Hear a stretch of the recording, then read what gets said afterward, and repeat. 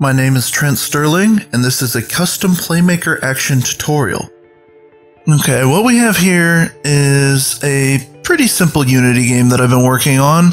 The idea is that, enemies keep spawning, not really in waves, but just kind of a constant barrage, and they drop coins and stuff.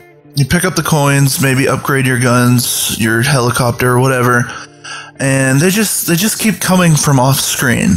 Doing a radius around the player to determine proper areas to spawn works pretty well, but I kind of want something a little bit smarter than a simple radius. I want to actually be able to detect what the camera can see, and PlayMaker does have a function that lets you do this, which is GameObject IsVisible. However, this action doesn't actually work if you have dynamic shadows. So like in Unity Free, you have hard shadows now, and that actually breaks the renderer is visible function. So what we need to do is actually calculate the area that the camera can see. It's kind of like shooting a large square raycast into the world and determining if that is a safe place to spawn our object.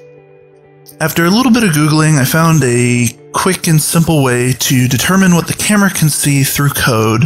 What I've done is I've created a clone of the GameObject Visible action, and I've called it the GameObject Visible in Camera Frustrum action. It looks exactly the same and functions the same way. It fires off a true or false event, depending on if the object is visible or not.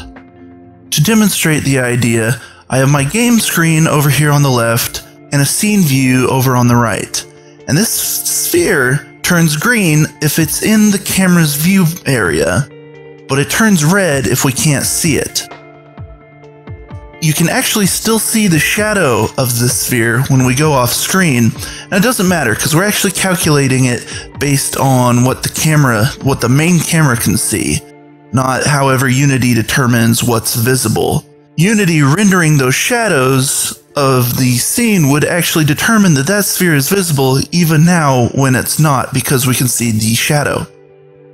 As you can see here, if we make the object go just barely off screen, it turns red, and when it comes back on screen, it turns green again. What I'm going to do here is actually demonstrate how it would look if, say, we had a large grid of these visible testers.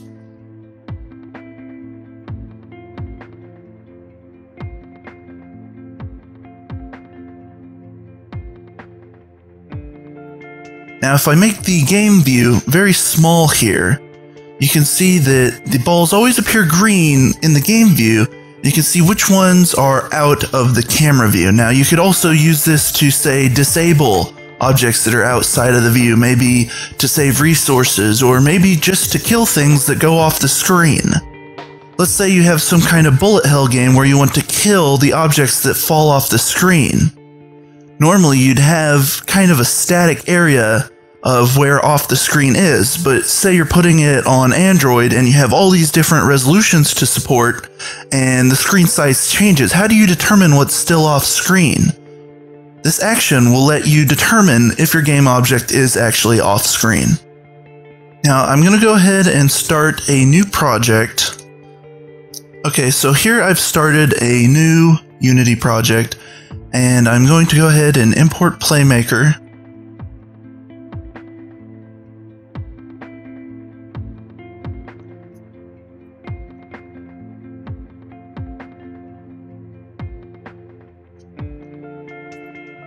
And after importing PlayMaker, I'm going to go ahead and import this action that you can get off the PlayMaker forums under Share New Actions. And there's a post called GameObject Visible in Camera Frustrum.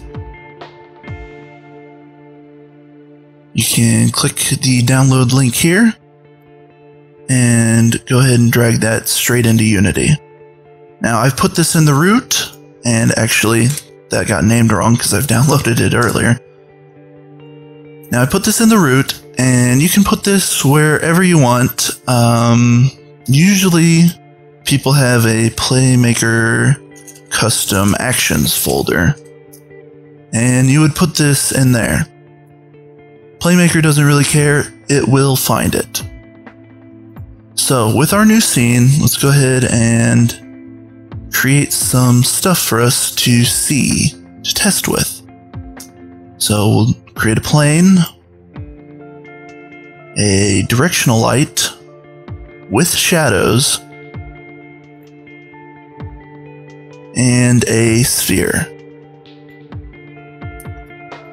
We'll position it up in the air a little bit. And now we will go ahead and add a PlayMaker FSM.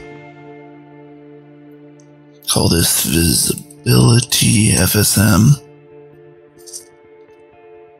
Go to our first state, and normally you'd type something visible, and you'd have GameObject is visible.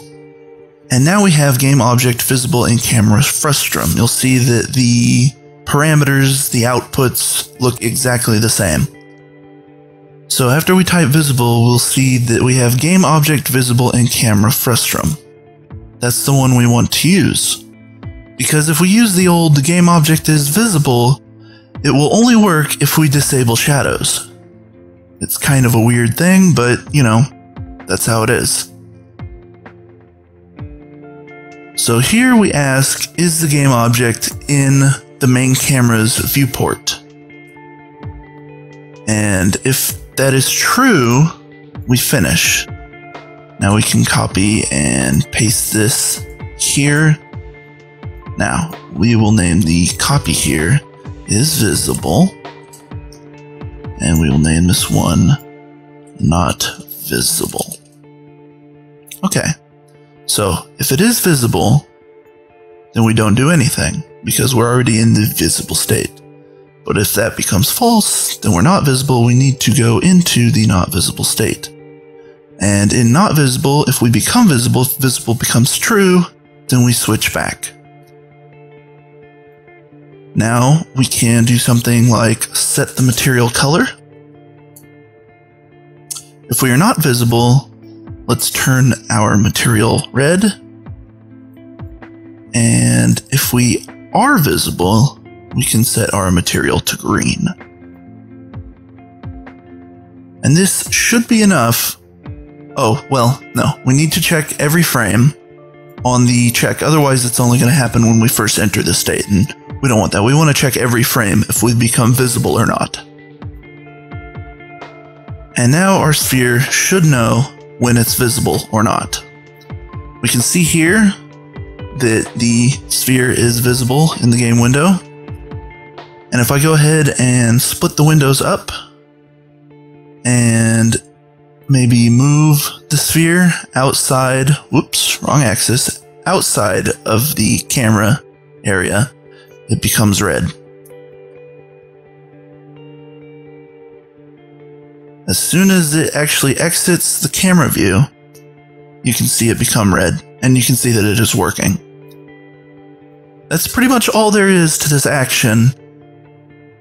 It's useful for culling things that are off screen, or destroying things that go off screen, or even spawning things off screen.